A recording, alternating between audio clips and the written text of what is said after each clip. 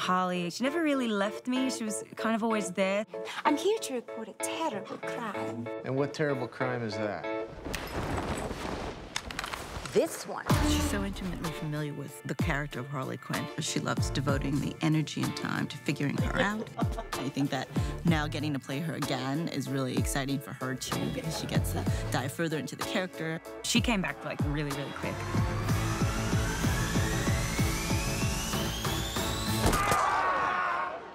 She was like ready to go.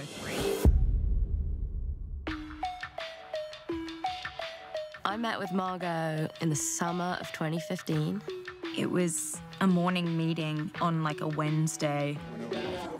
And when they were like, can we get you a tea or a coffee? We both were like, yeah, are you gonna, yeah, I could have like a mimosa or something. And I was just like, I love this chick. She's not really like cookie cutter playing by the rules. And we started talking about what we were both interested in, the kind of movies that we loved, and what we both wanted to do.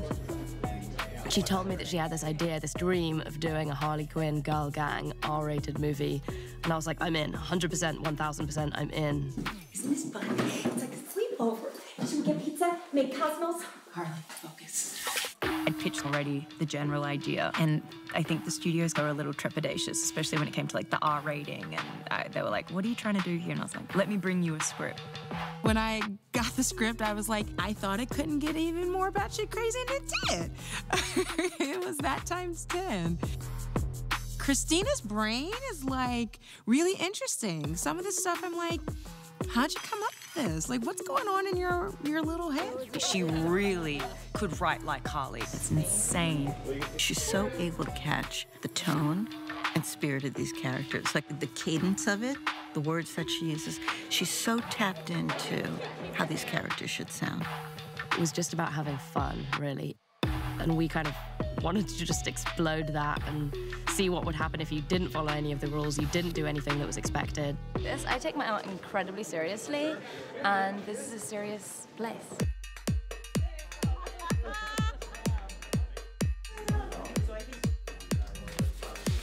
You know, it was the desire for us to entertain the idea of a younger filmmaker, somebody who could bring a very unique point of view to this world. We met first, and I didn't think I could do this movie. I mean, I had just finished my first feature. I was just starting to get into the system and figure out what I wanted to do next, and then I read this script, and it was like, love it first read. It felt really right when Cathy came in. She understood the story, the characters. She had so many additional thoughts. She can seamlessly work within a very artistic realm, and she can follow her heart, and she can hold her own, and yet she also is able to be very focused and organized and structured about executing on that vision. Hold up, hold up. I'm telling this all wrong. Let's rewind. I love the tone of our movie. The challenge as a director to get right, because you can veer into just pure comedy, but I want the movie to have heart and soul and a real arc for all of these women.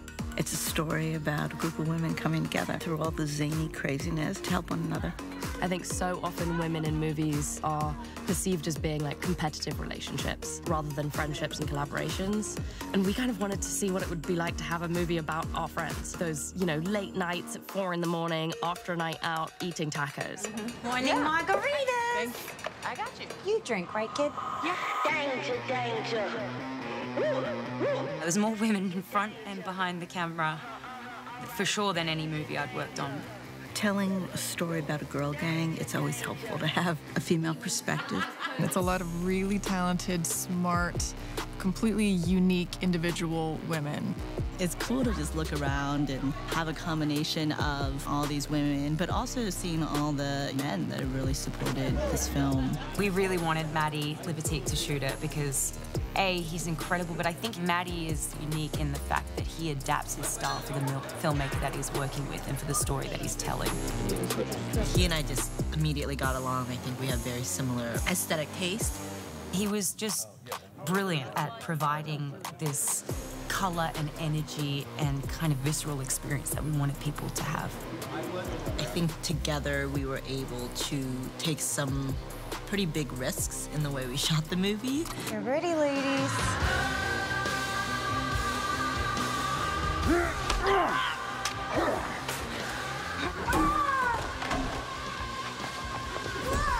Thanks.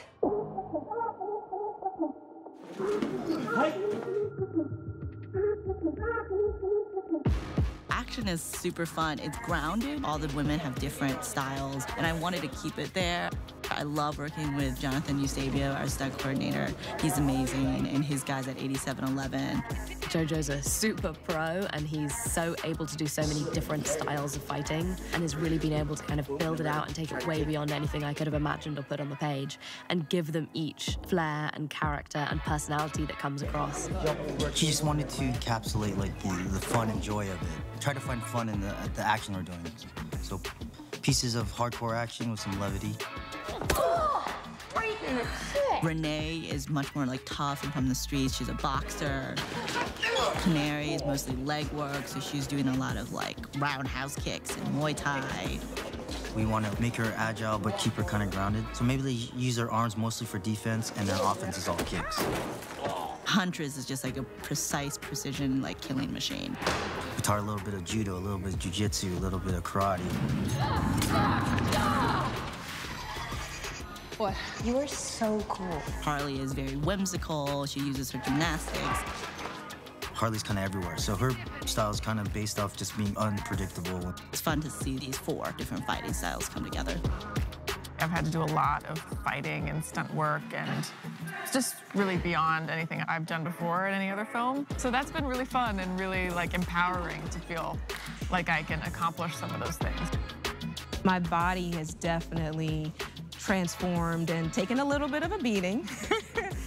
Those stuntmen, they were fantastic, and they were so supportive. I remember JoJo and JB go, hit him. And I go, what?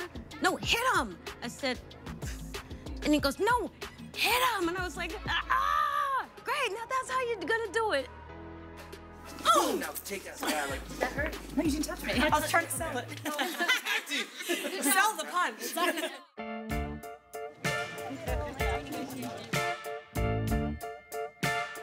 Cathy is so amazing, and same for Margot. She's been so involved. For an actor to have such a creative presence in the filmmaking process has been really inspiring for me to watch. This whole thing really was born out of her desire. All right, I'm gonna bring it. She has been, since day one, kind of the beating heart of this project that brought us all together. This movie owes so much to Margot. This has been a very personal journey for her, I think. It's been many, many years in the making, so I feel very honored to be a part of that. I feel like there was just so much I still wanted to explore the first time round. Just so wasn't done. So I'm really happy I got the opportunity now. That felt pretty great.